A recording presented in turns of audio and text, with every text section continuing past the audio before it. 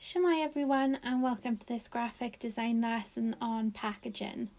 So your learning objectives for today.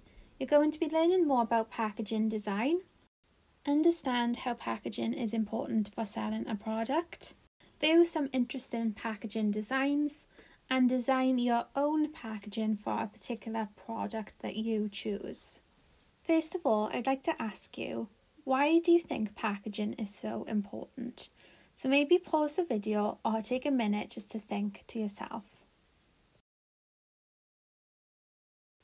So packaging is not only there to look attractive or to make us want to buy something, it's also there to inform us. So it's really important that we know what the product is.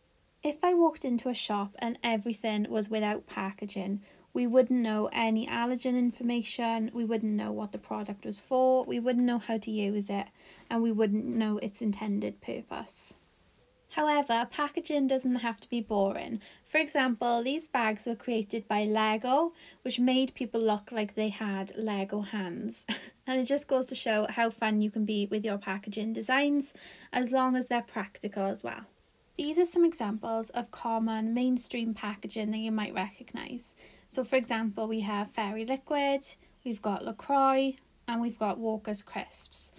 And you can see how they've utilised colour as a way to identify the product and to sell the product. Here are some other examples of really innovative packaging, and they specifically focus on textiles. So we've got wool, a shirt, and some rope. Can you see how they've creatively designed the packaging around each product? And perhaps this will give you some ideas for your main task as well.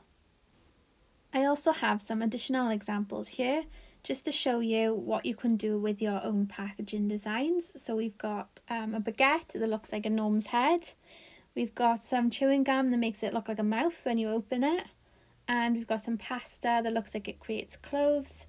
So fun packaging is really important. It can sell a product and make it stand out on a supermarket shelf.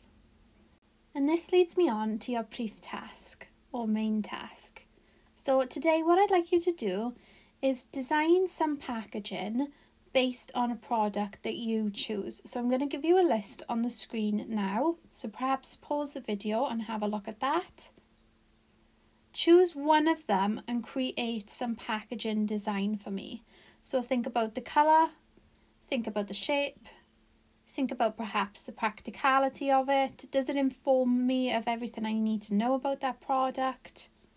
Will it have a barcode on it so I can scan it? And when you're carrying out your task, I'd like you to do it on half an A4 piece of paper with a pen and some colouring pencils. So you're going to have your product name at the top of the sheet, and then underneath you're going to start sketching out some ideas. And by the end of the lesson, I'd like you to have coloured it in and include lots of annotation. So here's an example that I did. So for example, I chose crisps, and then what I did was I designed some crisps packaging. So I've got the name of my product, which I called Bear Breed, which means snack in Welsh. I've got a transparent pocket, which shows the crisps inside.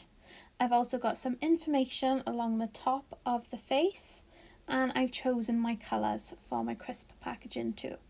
So hopefully you get a little bit more of an idea of what you're going to do now. Best of luck and hoil for now. Bye guys.